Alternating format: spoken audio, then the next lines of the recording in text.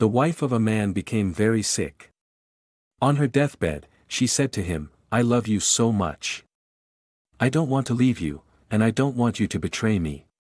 Promise that you will not see any other women once I die, or I will come back to haunt you."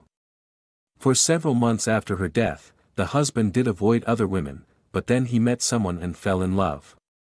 On the night that they were engaged to be married, the ghost of his former wife appeared to him.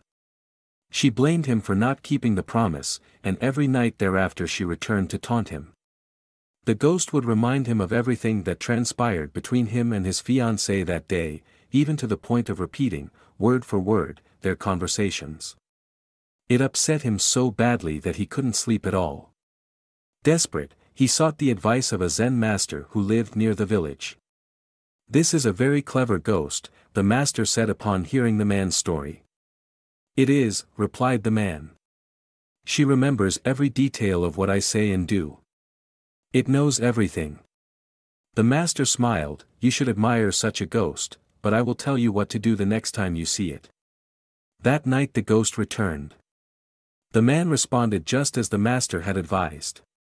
"You are such a wise ghost," the man said, "you know that I can hide nothing from you. If you can answer me one question, I will break off the engagement and remain single for the rest of my life." "Ask your question," the ghost replied.